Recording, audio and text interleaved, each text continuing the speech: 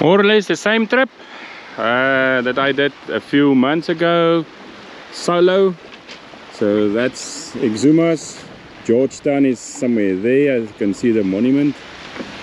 And yeah, so this time we took a different route, just to show you the difference between Thorny path and I-65, but we're not going to do the I-65 100% because look at this, we're actually going to do that downwind most of the time. We have the code D out, Pietro is somewhere there. So definitely not a solo attempt, so this time it's going to be much more happiness. We are two crazies from South Africa, that's Frick and Pietro. We decided to chuck it all and we are now living and sailing full time on our new home, Sisu. Sailing Sisu, if you want it, Sailing Sisu. It looks like this is going to be a very different route. So I got now predict wind here and all the different models are there. Currently I'm here on Spire, so if we just check the first, you can see we're going basically downwind, hence the code D. And then as we around Long Island,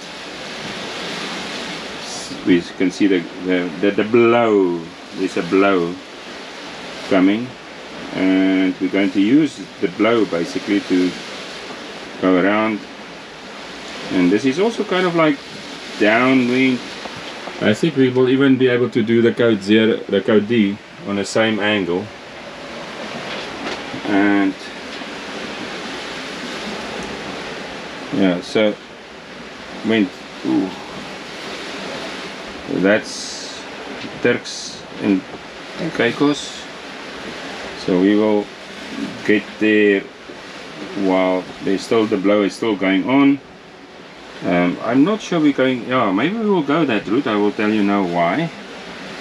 I can maybe show you now. There's some banks here that we're going to avoid anyway. So we're going to do the route of Spire.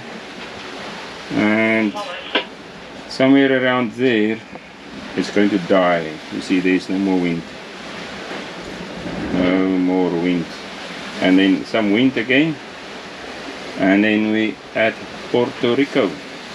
So this is a minor passage. I think this might cause a little bit of an issue for most of the people because the current is going up and the wind is going to come down. So we're just going to try and go closer to the Puerto Rico coast and avoid this the current that's coming up here. So right here is the current coming up. I think that's the warning there.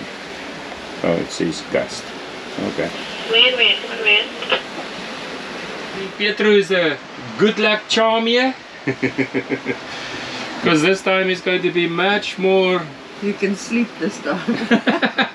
I can sleep for 3 hours, yeah. Much longer than 20 minutes or something like that. So it's going to be great.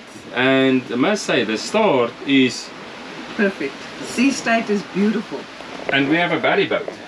There's a cage. So it's a Amel, a little bit bigger than Delos. So it is bungee time again. Apparent wind is like 5 to 7 knots, so we're going pretty slow, but there's a huge front coming there, which is our wind that we need to go down. But we want to try and pass that corner first, Long Island. So hopefully it doesn't pass before us because we need that to shoot down.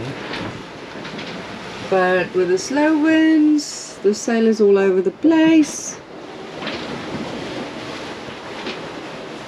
So hopefully when the wind picks up, there won't be so much shaking and shuffling going on. Yeah, but that is the bungees doing its job. And obviously with the stand-up board being strapped to the side of the boat, it causes some problems, but the captain made a plan so the lines don't chafe up and down. So our speed should pick up soon.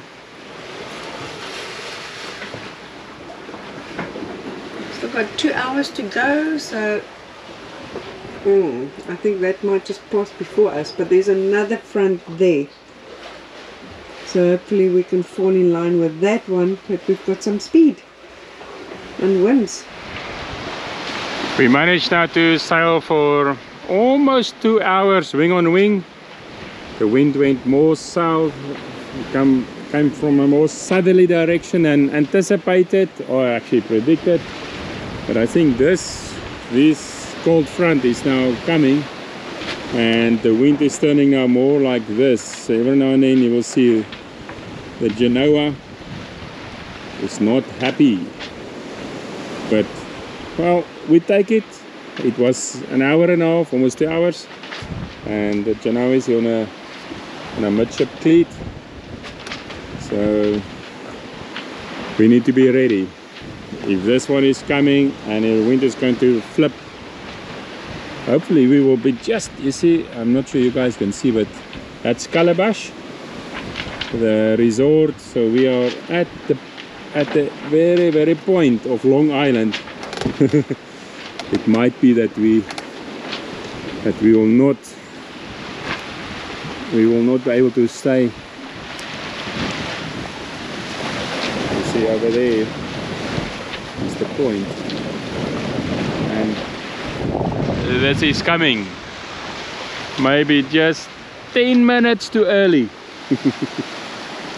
10 minutes. So we will check this, but only thing that will happen is like, oh, it's like this. It will just fold, and we need to fill it. You see, like this. And our body boat is still over there, the ketch, so they're keeping up. That is Knowles and Jeff on a ketch called Onyx.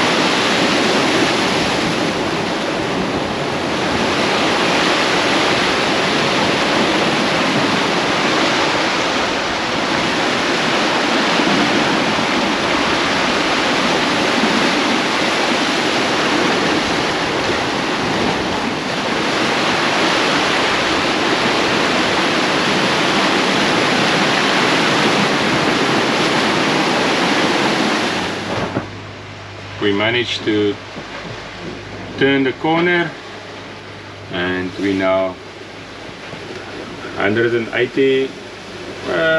The wind vane is set for 170, so I want to push us down south as more as possible, but and the thing is, the wind is going to change around 3 o'clock tomorrow morning, so either we need to drop the Genoa and jibe the code D,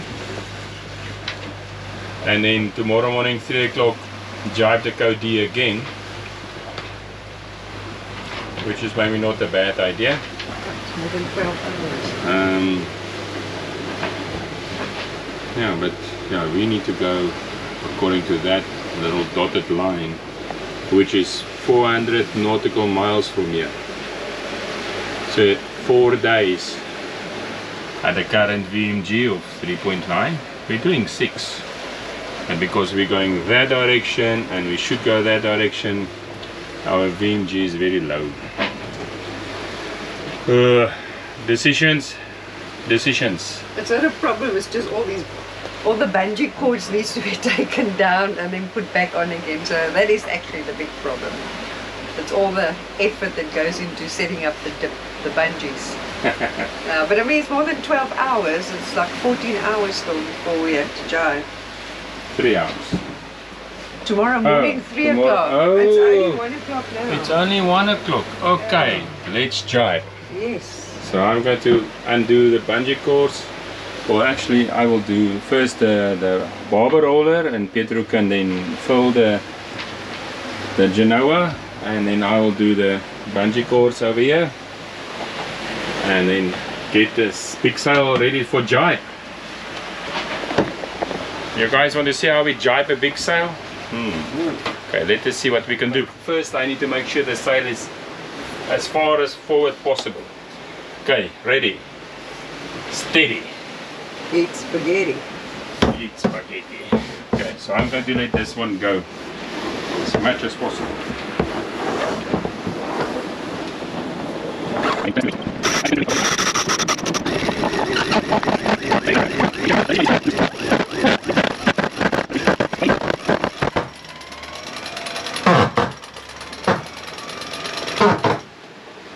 Okay, and that's it. Go onto our course. Start turning. There we go.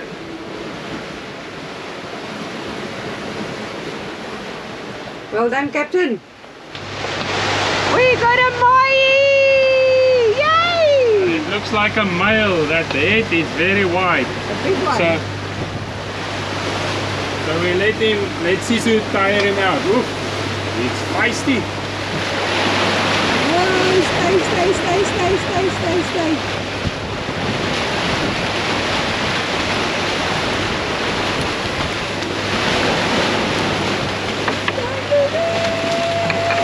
Woo, it's fighting. Oh, what a beaut. He's got a lot of yellow, eh? Yeah. Not any blue or anything. We managed to drop the Ghapi. We had a problem with the Ghapi. We couldn't fill it. Oh, we tried to fill it, and then the furler line got stuck.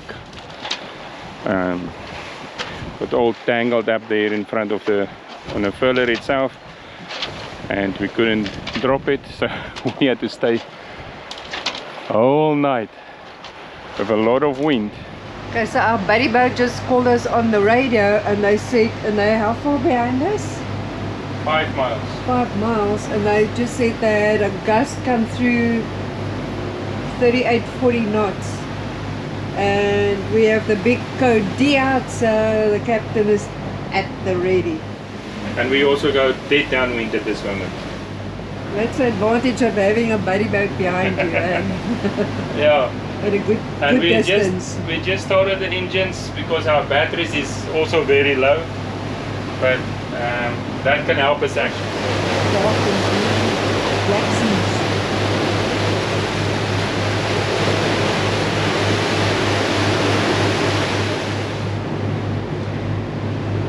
Pretty nerve-wracking.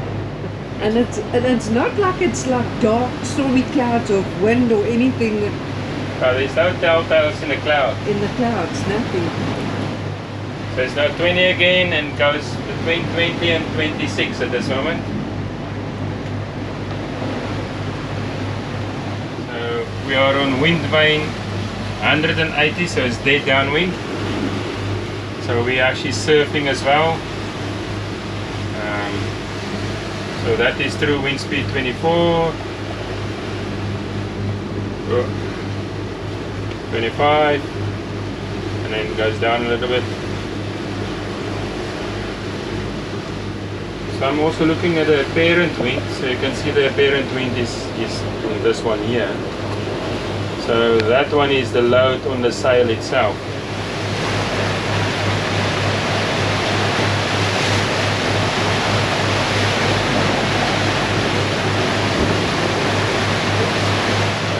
put engines on 2000 revs each, because we just did all the way up to, this one went all the way up to 29 and that one went to 19, and our boat speed went up all the way to 10.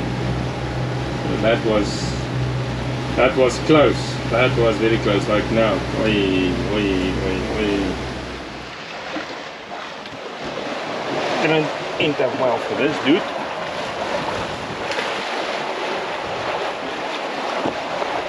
What a mess. Checking up on the fishing lines. There's no grass, no fish. But check the sunrise.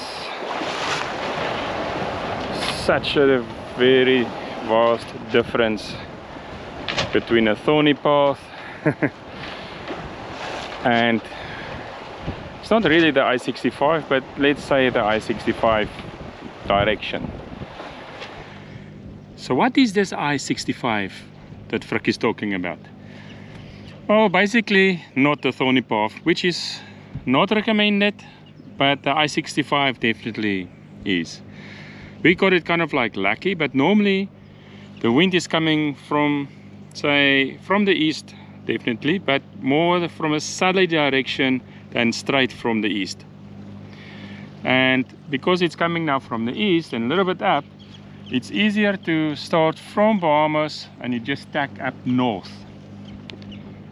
And by tacking up north and the wind is a little bit south, you get a better angle to go almost east, but you don't go really east, you go a little bit up north and you just go into the Atlantic until you reach the 65 longitude. And if you reach the longitude, then you start going down and the wind is nice on a beam and you can get to, like here, Bahamas, USVI, even Antigua, the Windward Islands. So that is the preferred route and what also many of the people is doing.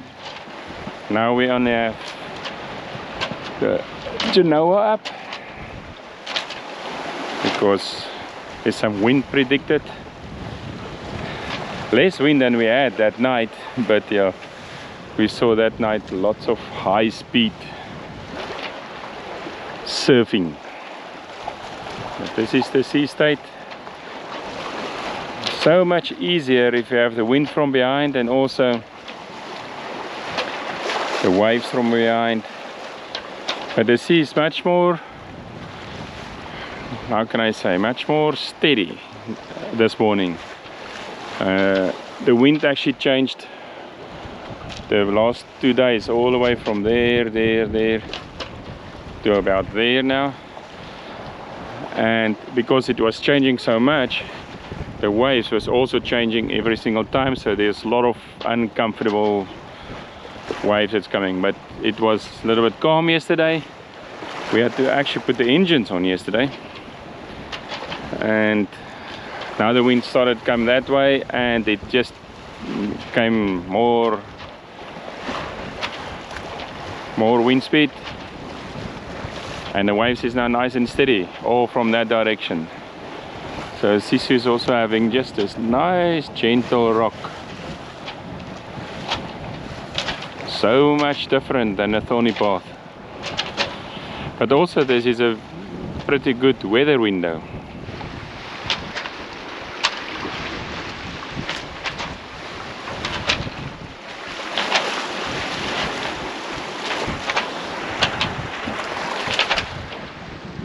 I think the noise that I'm hearing is our new VHF cable that I put in. It's not inside the harness,